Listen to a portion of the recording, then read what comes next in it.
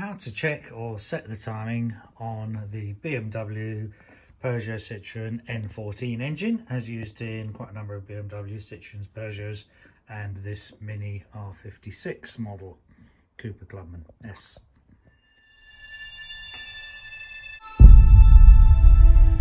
You might want to just check the timing, or you may have done some repairs to the engine and suspect that the timing is out, or it might have slipped a cog or something.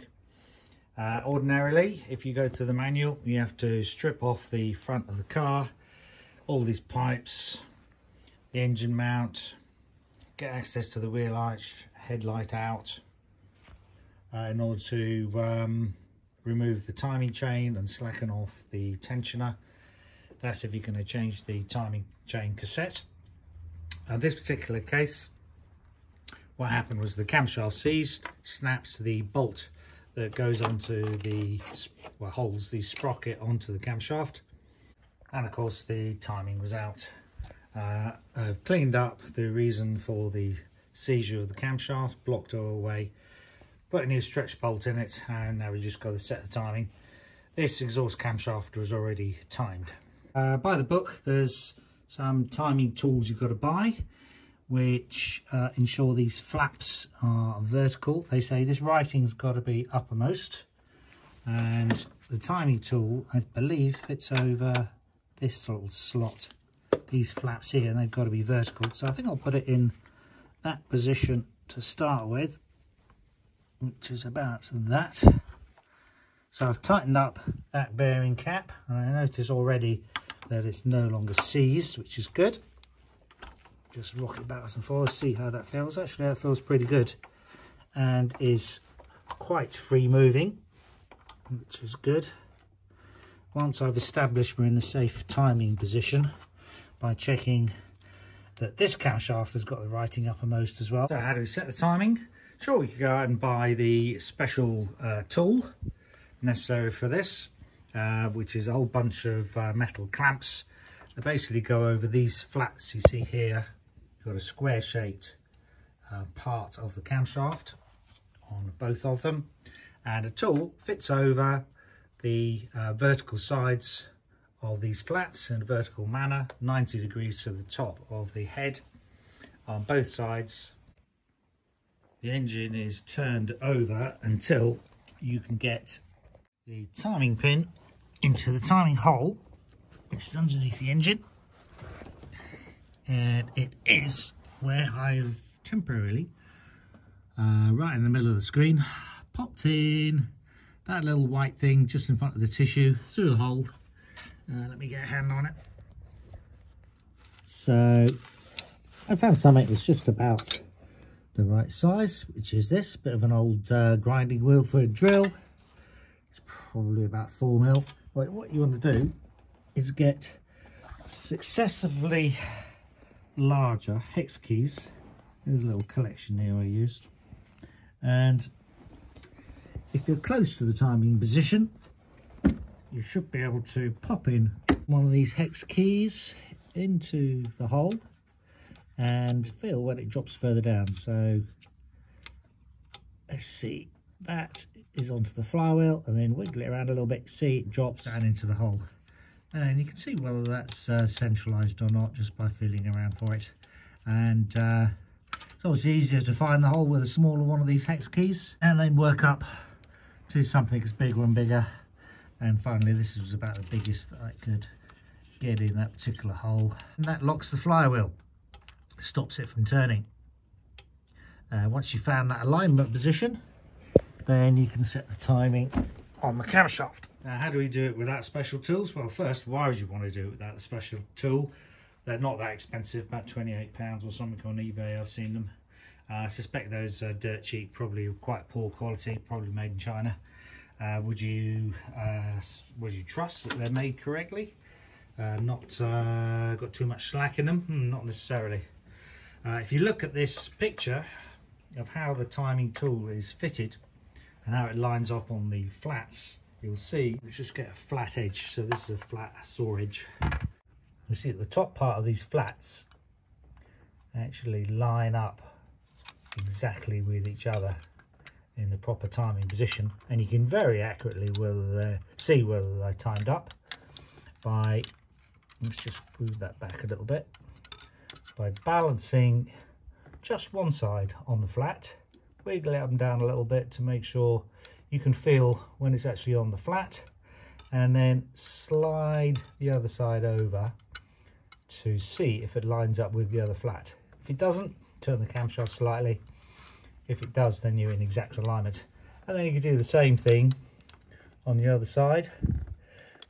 Move the blade so it's not touching the other camshaft, and then check this one is flat just by rocking it backwards and forwards, left and right a little bit, till you know it's flat on that part of the camshaft, and then see if it lines up with the other camshaft.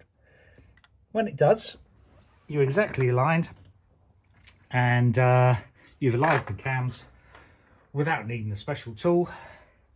And you might find that you need to move the position of the cams, in which case you want to get a 27mm spanner. So this is not how to do it without any tools, just without the special tools. So it's useful to have a 27mm spanner for the mini oil filter anyhow, and probably for the other jobs.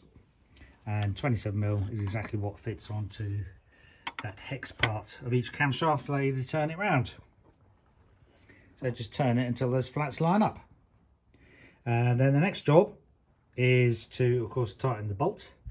So this camshaft bolt needs to be tightened to 20 Newton meters, and then that's the stage one. Stage two is then to tighten it a further 180 degrees.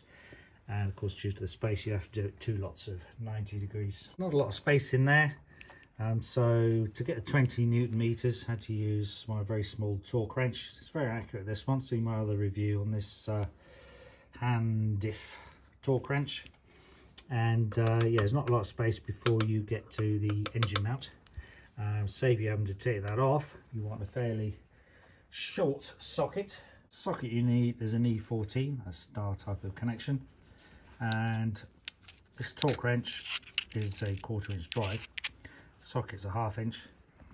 So actually what I did is I took one of my other sockets that I'm not using, one of these ones, chop the end off it. Where's the there's a bit that's left. There we go. Chop the end off it, actually grinding down the sides, made this little thing, which is a nice little 1/4 inch to 3/8 drive adapter. So I can now pop that over the end of the torque wrench like so, and then I can pop that in the socket, and there's our converter. However, it is wise to jam it on with a little bit of tissue, stop it falling off and falling down the engine. Makes that a little bit tighter. And there we go. And you can see quite a lot more space for getting our socket in there. And you'll notice I've got these mole grips on each camshaft just to hold them in position. It's these sort of things, adjustable mole grips. Gives you a little bit more fine adjustment, and they're wedged against the side of the cylinder head. When we have the flats perfectly lining up with each other, the trick then is to first of all do our 20 Newton meters. Don't really want to turn over the engine, and so we need to balance our forces, our tightening forces, between the spanner we're holding and our torque wrench until we get that 20 Newton meters, which ensures we don't actually turn over the engine or move the sprocket on the cam. Once we've done that, check our timing again, which is good. Yep, and then we can do our 180. And for that, I'm going to need my 1/2 inch torque wrench. And then if you get the right length of 3/8 drive extension bar, there's our socket. And the extension bar comes to about there. Got a flexi joint on it here, and off to our 1/2 inch drive socket. All you got to do is loosen off these bolts and just leave this up slightly. Just about enough room then. That saves a lot of time dismantling as well. So let's just take out the slack, work out where our 90-degree position is going to end. So that's with the torque wrench virtually horizontal. So the vertical is maybe one more notch, about there, and we need something wedged in. Stop that moving. Let's see what we've got. Yes, I do. Right. You see, I've changed the wrenches so that they're resting against a part of the cylinder, in particular this one. Hopefully that'll help it to not turn. And likewise, try and put the same amount of pressure on our spanner, and let's try and do the 90.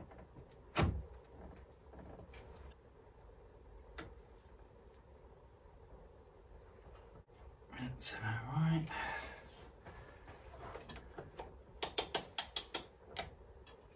And another 90.